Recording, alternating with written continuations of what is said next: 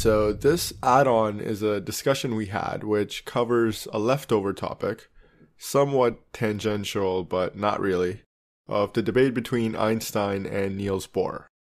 This was a watershed moment in the history of science that took place around the time of the two world wars in the last century. But in order to understand its true significance, we have to get technical here. This is why the discussion begins with me getting Yasser to explain a few physics concepts that are especially important for this conversation. Those concepts are realism, locality, and determinism. And I asked Yasser to explain all of these one by one first so that afterwards he can explain what actually happened with the history of science and quantum mechanics here. Okay, so let's start with Yasser explaining first what realism is. So realism in physics is the belief that objects have properties, whether or not one measures those properties. So let's say if you have a tennis ball, you would say that the tennis ball has a position, whether or not you measure its position. That the tennis ball has some velocity, whether or not you measure the speed of the tennis ball. It has some energy, whether anybody measures it or not. So the tennis ball has an objective reality outside of my reality. So whether or not I exist, the tennis ball will exist. Absolutely. It is independent of your knowledge or ignorance of the tennis ball's properties. Okay. And what about locality? Locality is an idea that becomes relevant when we talk about cause and effect in science. So locality means that the cause cannot communicate with the effect at a rate faster than the speed of light. As an example, imagine that you had a superpower, you could zap the sun out of existence instantaneously, this very instant. Just press a button and the sun is gone. Absolutely. There's no light coming from the sun. It has no gravitational pull on the earth. The sun is just gone instantaneously. This is the cause in the sequence of cause and effect. What will be the effect on the earth? The effect on the earth is going to be there's no light coming from the sun. There's darkness. And the gravitational effect is going to be that the earth will no longer follow its elliptical orbit. It will go off in a straight line tangent to the curve. So what locality enforces here is that the effects cannot take place until the cause can be communicated, and that can only happen at the speed of light.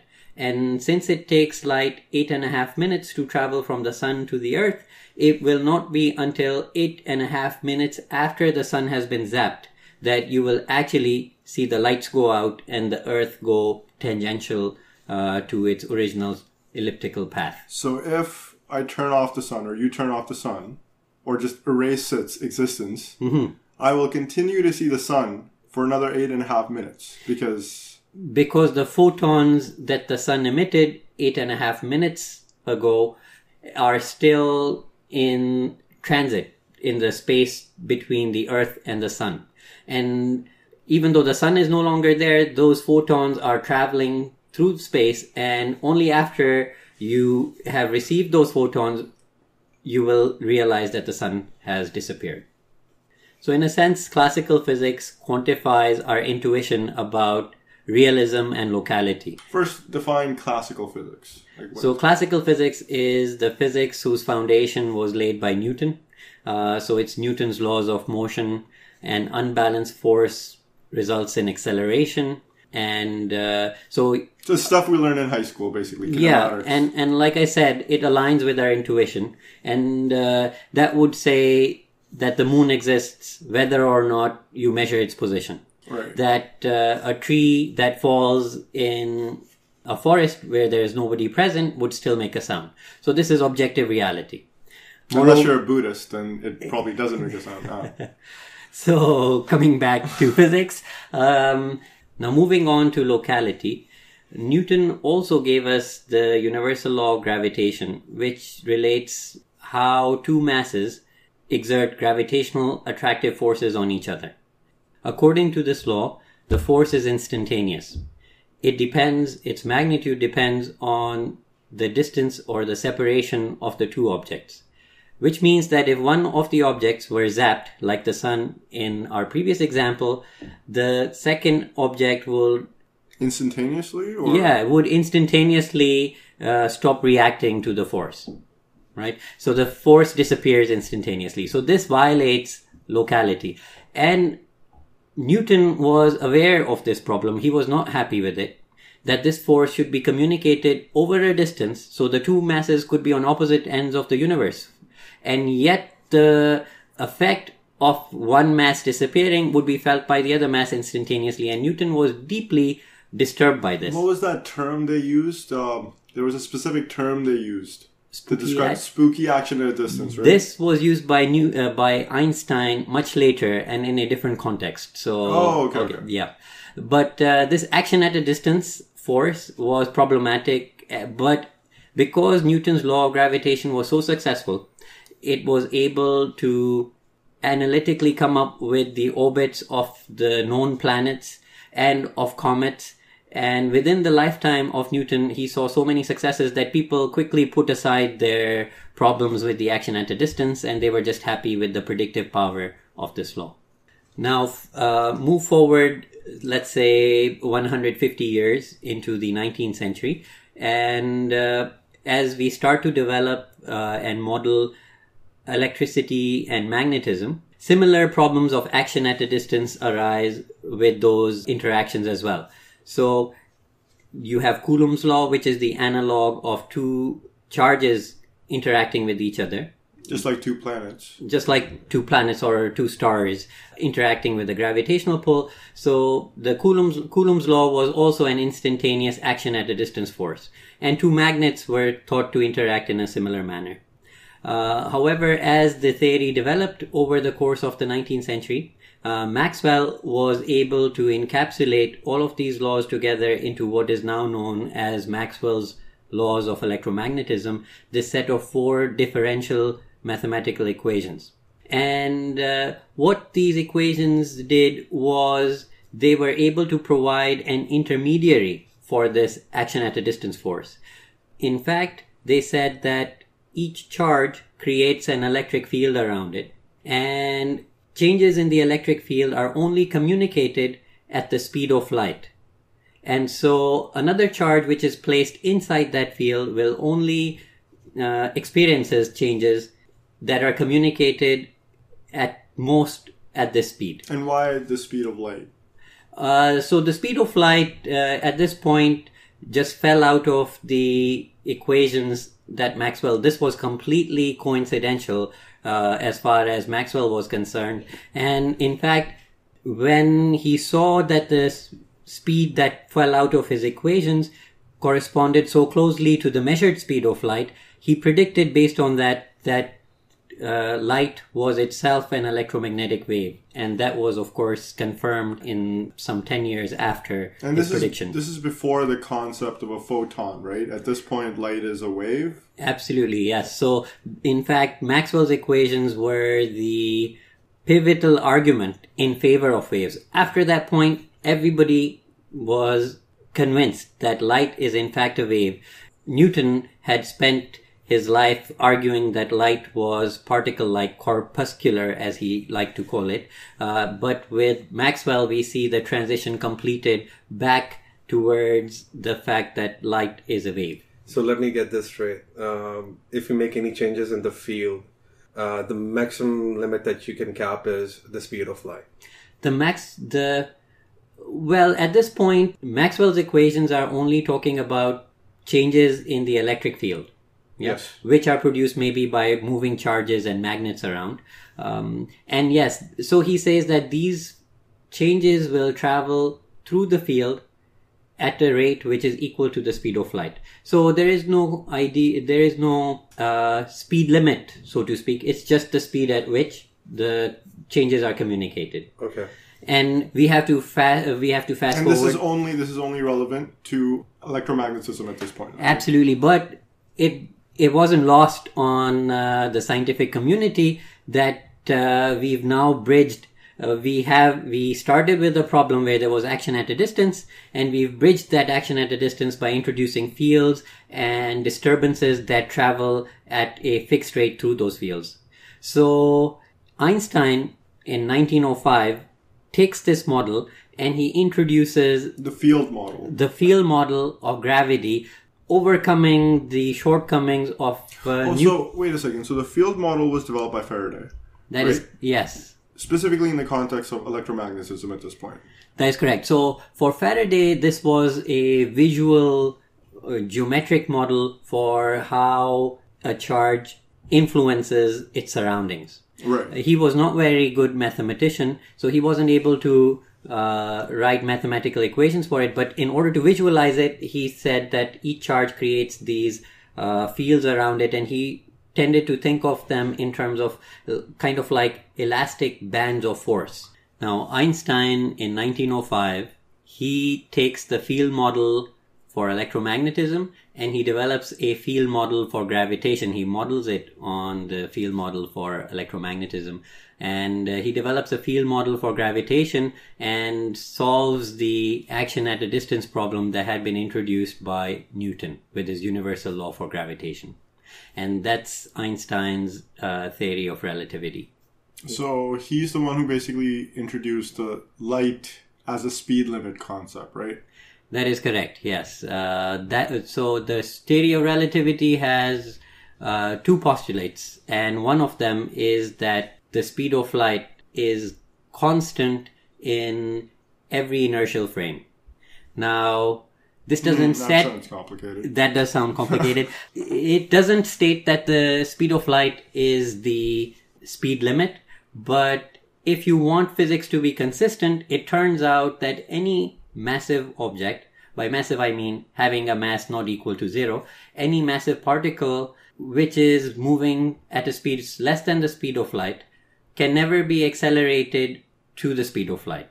So this, in order for physics to be consistent, this follows directly from the postulate of relativity that the speed of light is the same measured in any inertial frame. Yes. So that means that what we saw in Star Wars, where they travel at the speed of light, it's fake?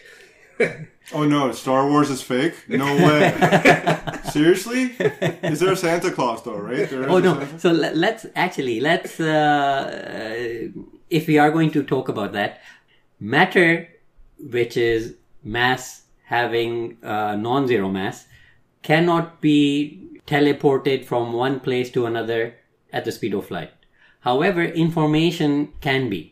So if you think about the information that goes into constituting a human being, that information can be teleported at the speed of light and a human can be reconstructed at that site. So that matter itself is not teleported, but matter that's already present at the new location could be reconstituted by teleporting information at the speed of light. Does that make sense? Yeah. Getting back to the frame of reference, though, that Einstein was talking about. So this relates to the fact that you can have light as a cosmic speed limit within a local area of the universe, but two separate parts of the universe can still move away from each other at faster than the speed of light, right? So that's what the idea is of the expansion of the universe expanding faster than the speed of light kind of situation. Right. So this puts a limit on how fast information or matter can be transported. Mm-hmm. Now, when you're talking about the universe expanding, what is it that is expanding? Nothing. Right? Yeah, it is a vacuum that is expanding, and so this does not contradict the speed limit of light. Right. So getting back to locality, mm-hmm. right? How does this relate to locality in physics?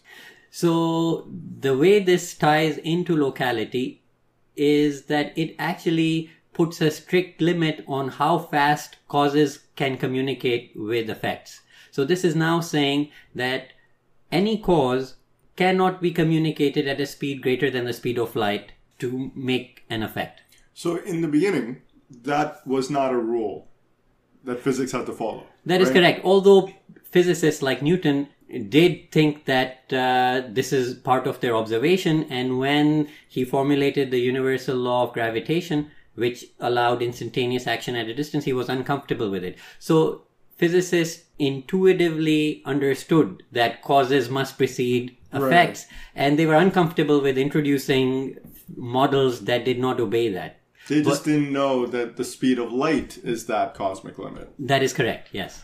Okay, so then you've got Maxwell and Faraday. They bring in the concept of fields, and then Einstein uses those fields to impose a cosmic speed limit on everything, all of physics, every physical interaction as the speed of light, basically. That is correct, yes. So at this point in 1905, we have a understanding of classical mechanics together with relativity, where the universe is both real and it obeys locality. Moreover, the classical world is deterministic. So let me say what determinism means. Determinism means that if we know the state of the universe at one point in time, classically it means we know the positions and velocities of every single particle that there exists in the universe. So if you know the position and velocity of all the particles in the universe at one instant in time, then a deterministic universe means that we will be able to predict the state of the universe at every future instant in time. And so the classical description of the world is a deterministic description. Now, this is the point in time where the quantum revolution completely upends our notions of reality and locality, and makes us really consider those ideas carefully. So let me introduce quantum mechanics at this point. So during the first half of the 20th century, quantum mechanics is developed as an alternative to classical mechanics, and it also proposes to explain how the state of a system evolves over time. Where it differs radically from classical mechanics is how it defines the state of the system. The state of a system is no longer the position and momenta of the individual particles within the system. Rather, the state of the system is described by what is called the wave function of the system. So in simple terms, a wave function is a function of position. Let's divide space into two regions, left and right. If the wave function is peaked, has a high value in the left region, it implies that there is a high probability of finding the particle on the left side. If the wave function is peaked on the right side, then we would say there's a high probability of finding the particle on the right side. So where this gets interesting is quantum mechanics is a linear theory. What that means is that if the particle being on the left is a possibility and the particle being on the right is a possibility, then the superposition of these two possibilities, the sum of the two wave functions which are peaked on the left side and the right side, is also a valid state of the system. So define the superposition concept a little bit. Yeah, so superposition is a mathematical term here. It means the sum of the wave functions. So remember how I say if the particle has a high probability of being on the left side, then the wave function will have a high value on the left side. And if the particle has a high probability of being on the right side, then the wave function is highly peaked on the right side. Now, if you take those two functions and add them together, the resultant function will be a bimodal function. It'll have two peaks, one on the left side and one on the right side. What does that mean? That means the particle has a high probability of being found both on the left side and on the right side. At the same time. At the same time, indeed. And that's reality. That particle is in a superposition of both of those positions.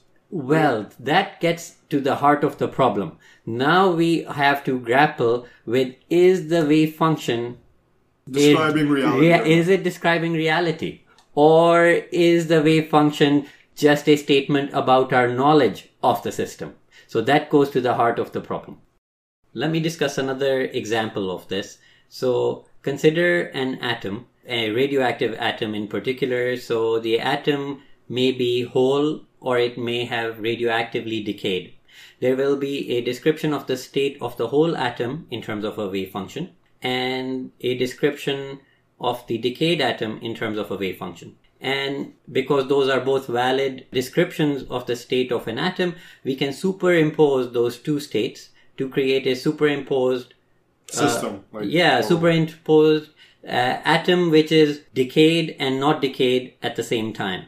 If that sounds strange to your classically trained mind, then just wait. It gets weirder still.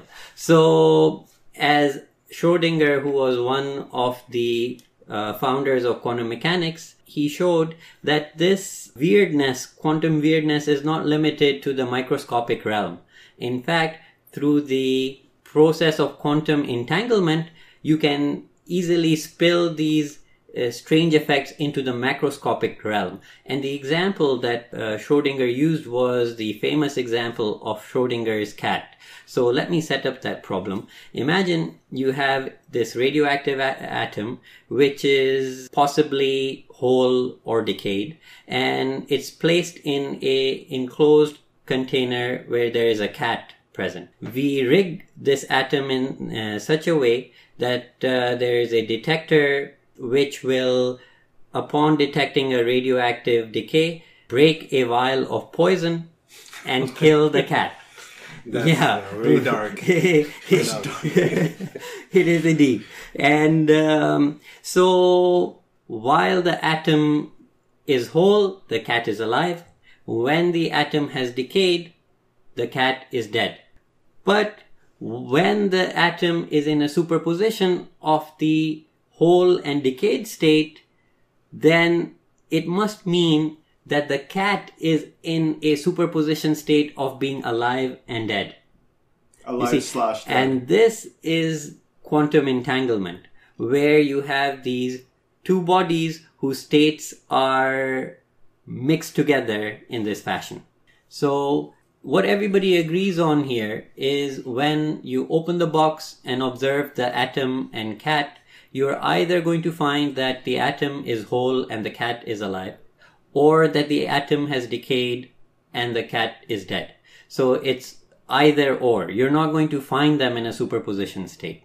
This is where interpretations of quantum mechanics creep in. What happened between opening the box and the superposition state?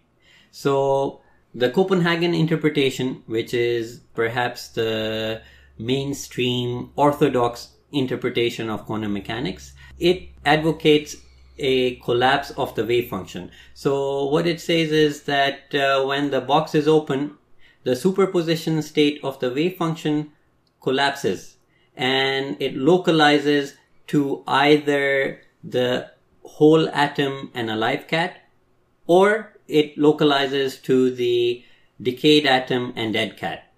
And this collapse happens instantaneously. So Niels Bohr was the founder of the Copenhagen interpretation. Right. So yeah, he was the champion for that interpretation. And according to Bohr, before you open the box, the cat was actually in a superposition of states. That's what Schrödinger was saying. So according to Bohr, in fact, the superposition state, the cat and the atom didn't have definite properties. They were not definitely dead or alive. They were not whole or decayed.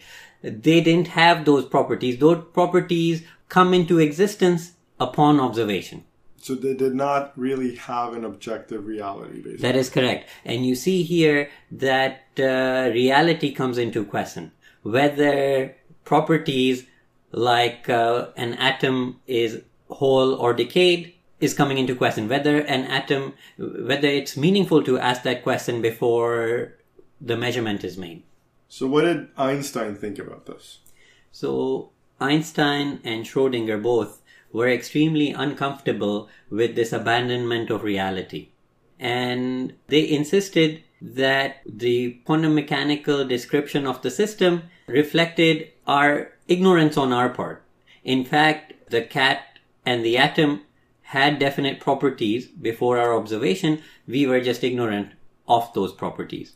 And so they were basically saying that quantum mechanics as a theory is incomplete. Yes, not that it is incorrect, but that it is incomplete. That it did not describe objective reality. It was consistent with that reality, but that the probability in quantum mechanics was a result of the incompleteness of quantum description of reality.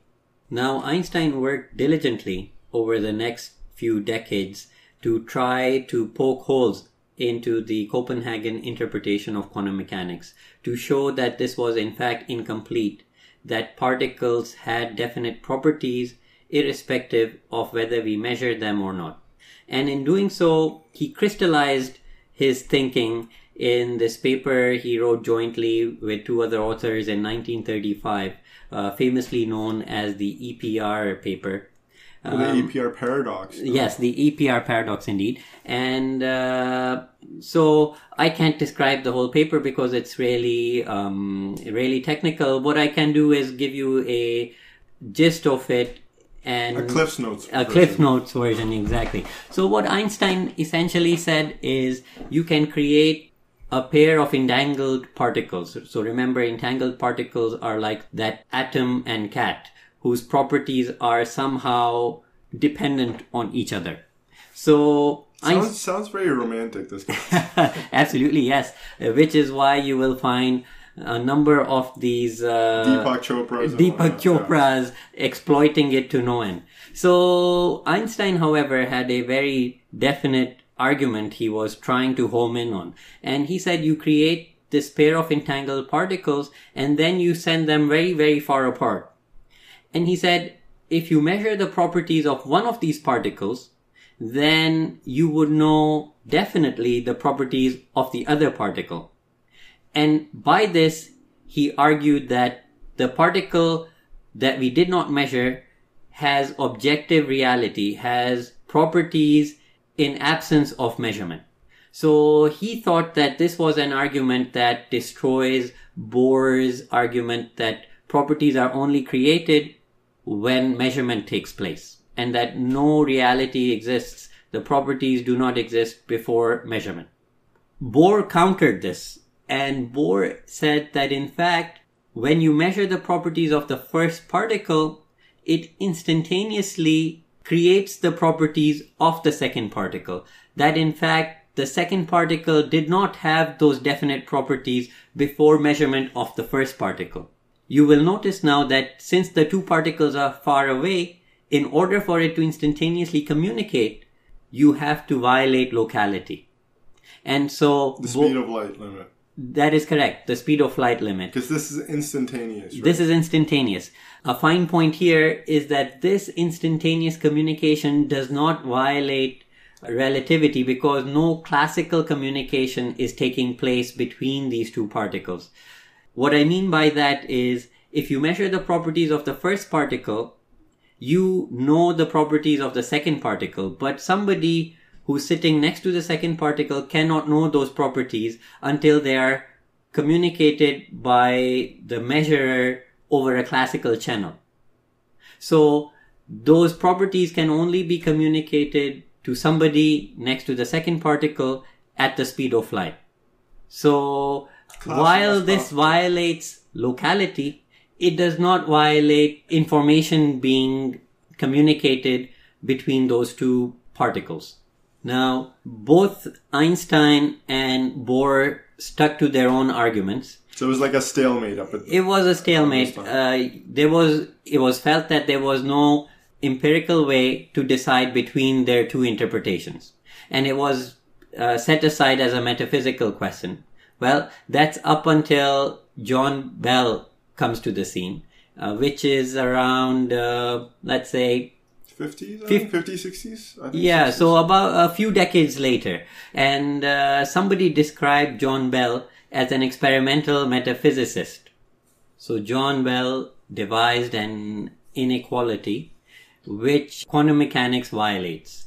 And according to John Bell, this forces us to choose between a universe which is real or a universe that obeys locality. But we cannot have a universe that obeys both locality and realism. So you have to give up on either reality or locality. So this reminds me of a game my son likes to play with me. It's called Would You Rather. So this is kind of like a game of would you rather. Would you rather give up on reality? Would you rather believe that the moon doesn't exist when you're not looking at it? Or would you rather give up on locality? And with the consequence that cause and effect lose meaning. Cause doesn't have to precede effect. It could be the other way around. It is a choice that Einstein didn't want to choose, certainly. He wanted to have a theory which preserves both reality and locality. So going back to the sun example, locality, if you take locality out of the picture, then what happens? So if you take locality out of the picture, then extinguishing the sun could instantaneously send the Earth out of orbit. Or the Earth could go out of orbit before the sun gets extinguished. Because there's no causal link between the two. That is correct, yeah. Causes don't have to precede effects. And on the other hand, the sun and the Earth won't even really exist, right? Because without realism, these terms are meaningless. There's no objective reality to either of them. That is correct, until a measurement is made. Man, that is a really tough choice to make. Yeah, that is I mean, it's not a choice that you would want to make, you know. But between the two, I would say realism is the clear and obvious important winner, right? Like, you can't have... Yeah, I feel like certainly I would feel a non-scientist would definitely easily give up on locality and keep reality, because if you give up on reality, like, I feel philosophers would definitely choose realism over locality. In fact, even Einstein preferred realism over locality. Yeah. If he had to choose, right? I mean, he didn't want to give up on either. No one rationally minded would want to give up on either. Yeah, but if quantum mechanics is correct, and the scientific consensus is that it is correct, then we have to give up on at least one of them. You could give up on both if you like. I think does Copenhagen, did Niels Bohr give up on both? I don't think he cared about either. Yeah, really. He didn't care about either, because that's an interpretational issue. He just cared about making predictions which were confirmed by experiment. And you don't have to worry about whether it's real or obeys locality, as long as it... And do you want to mention the conference they had? Earlier on, yes, the Solvay conference, before the EPR paradox, right? Because that was the turning point, I think, when Einstein and Bohr went head-to-head, and the result was Einstein kind of lost that debate. And then all the neutrals kind of went into Bohr's camp, right? Yeah, so the Solvay conference was this conference in the 1920s, a series of conferences which were organized by a Belgian billionaire who had made his money by making sodium carbonate. Anyway, so he invited all the top physicists, some 20 odd top physicists of the time. By the way, isn't it amazing how there were so many geniuses alive at the same time? Absolutely. Like, that's probably the first time in human history that so many geniuses are alive at the same time. And at a time of such political upheaval. Yeah. It's just remarkable. Right between the two world wars. Yeah. So the Solvay conference aimed at bringing together these 20 odd leading physicists to discuss the frontiers of science, the questions at the frontier of science. And one of the questions that was discussed here was the interpretations of quantum mechanics, what it really means, whether it describes reality or not. And Einstein had hoped that by going to this conference, he might be able to convince some of the people towards his point of view. But as it turned out, Bohr came out the winner in those debates, and the scientific community ended up siding with Bohr and giving up on reality and mass. And we're basically paying for the consequences, all of us, since then. Since then, indeed. And as a consequence of that, today, almost, I would say 99% of the physicists who are working in this area are working with a version of quantum mechanics that gives up on realism. Whereas giving up on locality is equally valid choice. But there are countably few theories which take up that challenge. In fact, there is an interpretation of quantum mechanics which preserves realism and lets locality go, right? That is correct. So this is one of the early interpretations of quantum mechanics proposed by Louis de Broglie, who was one of the founders of quantum mechanics as well. And this interpretation matured with the contributions of David Bohm much later during the 1950s. And this interpretation actually preserves reality. So it says that particles have properties such as position and velocities, irrespective of whether we measure their properties or not. And the probabilities which enter into quantum mechanics according to this interpretation are a consequence of our imprecision in measuring those properties. And so these are just statistical uncertainties, just as in classical mechanics. And yet, even with the availability of that option, the Bohmian interpretation is probably the least accepted interpretation of quantum mechanics. Absolutely. It's not even taught as one of the alternatives. Maybe it is mentioned in one sentence somewhere in a undergraduate physics course where... Griffiths doesn't talk about it at all. I think he mentions it just... Oh, he does? Yeah, because he mentions... so Griffiths is one of these commonly used textbooks for an introductory quantum mechanics book. And I think he mentions hidden variable theories as a catch-all phrase, and Bohmian mechanics is one of these hidden variable theories. And the reason why, well, it's still a mystery to a lot of us why Bohmian mechanics remains so neglected as a theory. It was a mystery to John Bell, who was a great proponent of this theory. And many people have looked into this question. Some of the reasons proposed are, for example, that von Neumann, who was a leading mathematician and present at this foundational moment, produced a theorem which said that any hidden variable theory is incorrect. Yeah, any hidden variable theory would be incorrect. But then... And it was within 3 years of him publishing that result, people showed that his result there was an hidden assumption in his result. But because of the reputation that von Neumann had, those papers didn't get the publicity. And when Bohmian mechanics came about, people didn't pay attention because they expected it to have some hidden flaw in it.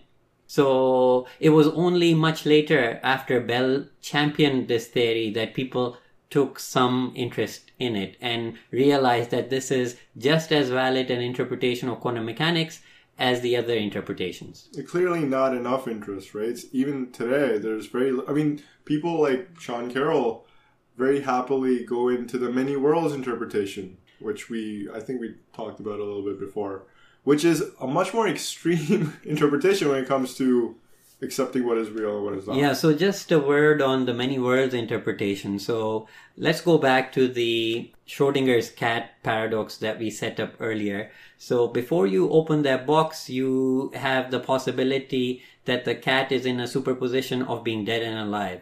When you open the box, there is a probability 50% that the cat is alive and 50% that the cat is dead. Now everybody agrees on this. But the question is, why in a particular instance do you find the cat to be alive or dead? This question is answered by the many worlds interpretation of quantum mechanics by saying that, in fact, when you open the box, the universe splits. And in one universe, the cat is alive, and in the other universe, the cat is dead. So in fact, there's no choice to be made at all. The question doesn't arise. Both possibilities take place. They're just in alternate universes. And this is taken to be, believe it or not, it might seem like science fiction of an extreme kind, but this is a very popular understanding amongst interpretation amongst leading physicists today. That every moment there's an infinite number of universes being generated at every decision point. Branching out. And let's go back to what is forcing this interpretation onto, well, nothing is forcing this, but why they're making this choice is simply because they've taken quantum mechanics to be ultimate truth. And when they're faced with the question why they observe one reality versus another, because they cannot find another alternate answer, they have reinterpreted the equation to mean that the universe splits at every instant, and there is no way to measure these alternate universes because, well, by definition, these universes are splitting off each other, and one universe cannot communicate with the other universe. So there is no experimental verification of this prediction, but because it does not require further investigation, it's like it's the end of an argument. That's it. Yeah, as a person who's not that well versed with quantum mechanics, for me, this sounds really absurd. Rick and Morty. Rick and Morty, man, seriously. Right, so we kind of ran out of steam on that absurd note. But I just want to mention before I close off that we don't have anything against Rick and Morty. We actually love that show. It's one of our favorite cartoon shows. So nothing against Rick and Morty, but please don't turn physics into a cartoon. That's really all we're trying to ask for. So we hope you found this first series of episodes useful, and we're hoping to make more of them. Let's see what happens.